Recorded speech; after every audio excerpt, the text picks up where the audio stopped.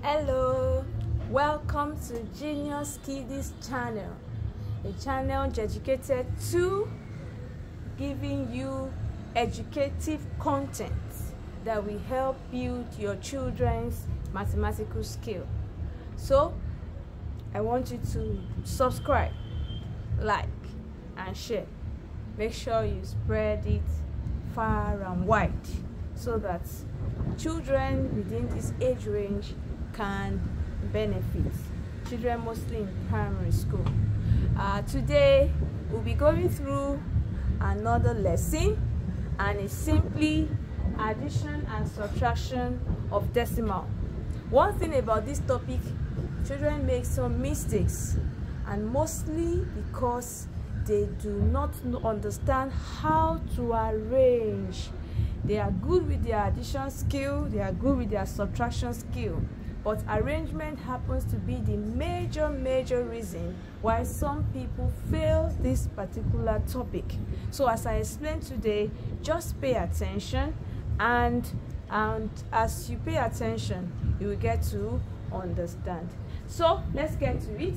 You can see that there are some examples already on the board that we'll be working with. I gave some on addition and I gave some on subtraction. So let's get to it. We'll be starting with the addition. Let's go to solution. So we are going to be in addition. We are going to arrange our numbers in order. We are going to ensure that the decimal points are aligned. The decimal points are aligned. They are going to be on the same line.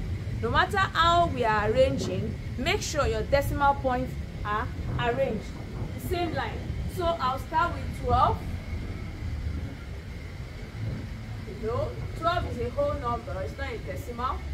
Then followed by 0.005. This is going to be 12.0 because it's a whole number. So once you have that, then you go to 2.1. I believe you can see what I'm doing. I'm making sure, even though my numbers are not arranged in order, I am making sure that my decimal points are aligned. Now I move on to 0.7. I have been able to do 12 plus 0.05 plus 2.1 and 0.7. Then I can draw the line to add up. So I usually will advise children to fill up so that they won't get confused. You can, 0 in mathematics still means nothing. So whether I add 0 to it or not, it's still going to mean the same thing. So I just use 0 to fill up the empty spaces. Most important thing is that I make sure my decimal are aligned. So then if I have done that, I can now add. With this, there will be no confusion at all. 5 plus 0 plus 0 plus 0 is going to give us 5. It's not changing anything. 0 down here is 0. 1 plus 7 is 8. Point. 2 plus 2 is 4. 1 plus 0 is 1. So my final answer is 14.805. That is the addition of these decimals that are arranged up here. Let's go through the question 2. We have 47.35. Don't forget what I said, that your decimal point is what you are going to be focused on. Ensure that they are arranged, followed by 0.96. Then we go to 2.305, then 1.42. The moment you are able to arrange and your decimals are aligned, then you can decide to fill up the empty spaces with 0. It makes no difference. It makes no difference because it's still 0, it's still nothing. So you are just doing this to get yourself to make it look like what you would want it to look like. So we have 5 plus 0 is 5. 5 plus 6 is 11 plus 2 is 13. Then we have our 1. 3 plus 9 is 12. Plus 3 is 15. Plus 4 is 19. Then plus 1 here is 20. Then I have my 2 here. 7 plus 2 is 9. Plus 1 is 10. Plus 2 is 12. Don't forget your decimal points. Then I have my 1 here. 1 plus 4, that is 5. So my final answer for the second addition is 52.035. I hope you are enjoying this lesson. If you are, don't forget to subscribe. Subscribe, like, and share. Genius Kiddies at your service. So let's continue.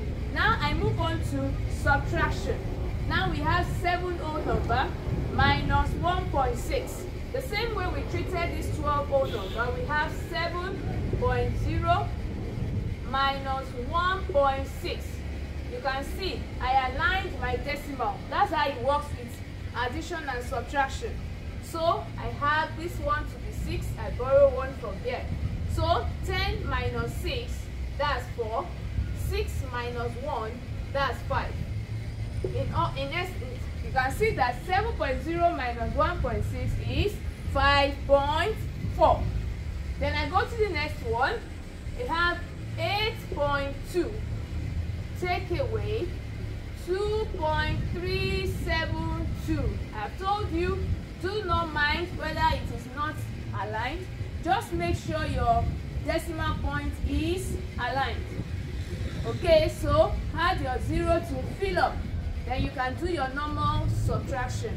Borrow 1 from here. This is remaining 1. This is 10. Borrow 1 again from here. This is 10. 10 take away 2, that's 8. 9 take away 7, that's 2. Then this is 1 take away 3 is not possible. Borrow 1 from here, you have 11 here. 11 take away 3, that's 8. Then we have your decimal point. 7 take away 2, that's 5. So my final answer is 5.828. So that is the second subtraction. I have the third one and the last one on my board. I am still going to solve it the same way I did this. 1.025 minus 1.01. You can see that the method is the same. I'm just making sure that my decimal points align. Once they are aligned, you cannot miss it. You can't. So 5 take away 0 is 5. 2 take away 1 is 1. 0 take away 0 is 0. Decimal point in its place. 1 take away 1 is 0. So the final answer here is 0.015. So this brings us to the end of this particular lesson, addition and subtraction of fraction. Just calm down and watch this video step by step, follow the direction, and you will definitely not miss it. Till I come your way again next time, make sure you like, subscribe, and share this video. Subscribe to our channel so that you can keep getting educative content. Genius Kiddies at your service. Thank you.